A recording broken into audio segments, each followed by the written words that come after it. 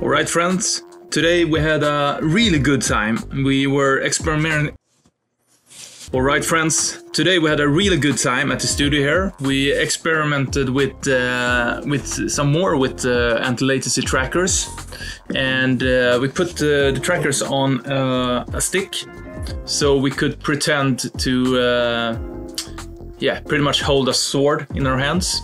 So it just actually it's magnetic, so it's kind of sticks, but it's not that metallic. So we taped it fast, taped it to the stick, and then just played around with it.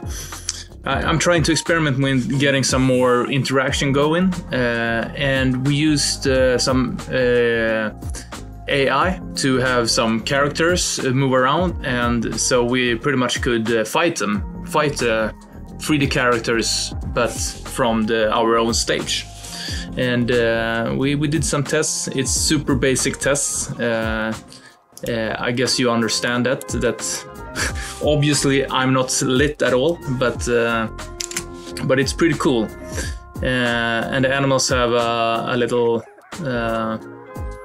health bar, so you can see a bit from my old golfing days, but it's kind of cool. And now it's just super simple. Just when the sword hits the other characters, it just gets a collision, and some kind of health should decrease, but it doesn't work as good now. But it's a cool proof of concept that it could work.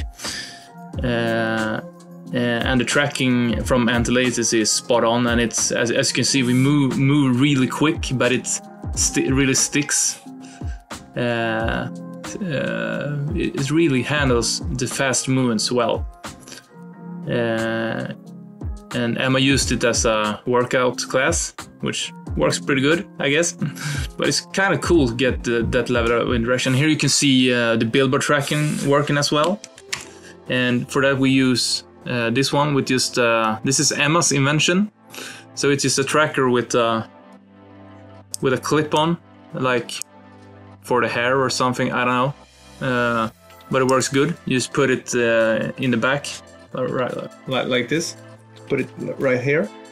And I used this one to track the talent, the billboard, and this one is on the sword, so to speak.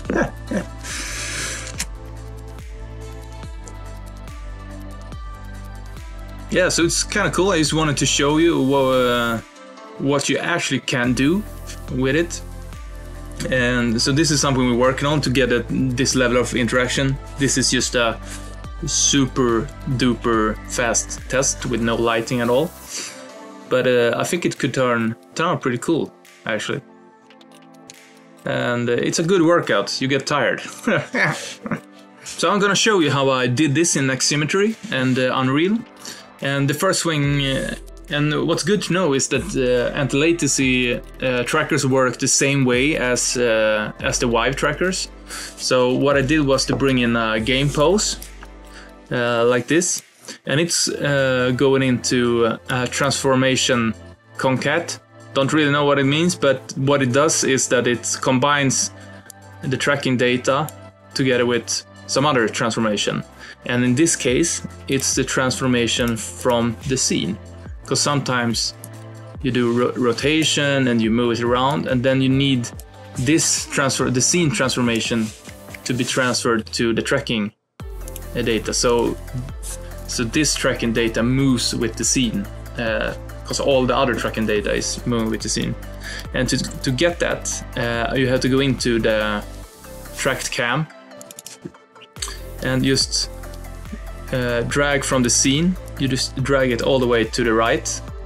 In that way, you get it to show up here, and just drag it into a transform concat. And then it's going into a delayed transformation. Apparently, when I set this up, I had a delay for 25.25. I don't know, but and then it's going into a character transformation on the Unreal compound. And super easy how I did it in Unreal is just this little thing. So it's an event tick with a set actor transform. And actually I have two set actor transform because I have the player. The player is the thing that it's, as I said, it's a super fast test. But so I just tracked the player to the same tracker because all the other guys are reacting to the player. Gonna figure out a better way to do this, but this was just a quick test. So that the player, the actor or the player is being tracked to this as well as the sword. Let's stop this for a while, and we can see here's the sword. So the sword is also being tracked from the axisymmetry compound, axisymmetry pin, and it's pretty darn easy. And that's cool. I think this is really cool, and I'm gonna show you. And if you can imagine what can this be in the future, you can do some really cool stuff, especially when you sit down and think about what should we do. And this is why I'm showing you this, because I think the collective creative mind can think of really cool stuff to do with this, and I just would like to see what you guys come up with this. And I'm gonna show you, we're gonna keep working on this, and we have some fun things planned. But I'm really proud. Have you seen my golf swing? Actually, I started playing golf when I was 3 years old. And that's why I have that great swing, you know? And I love how the guy just pops up.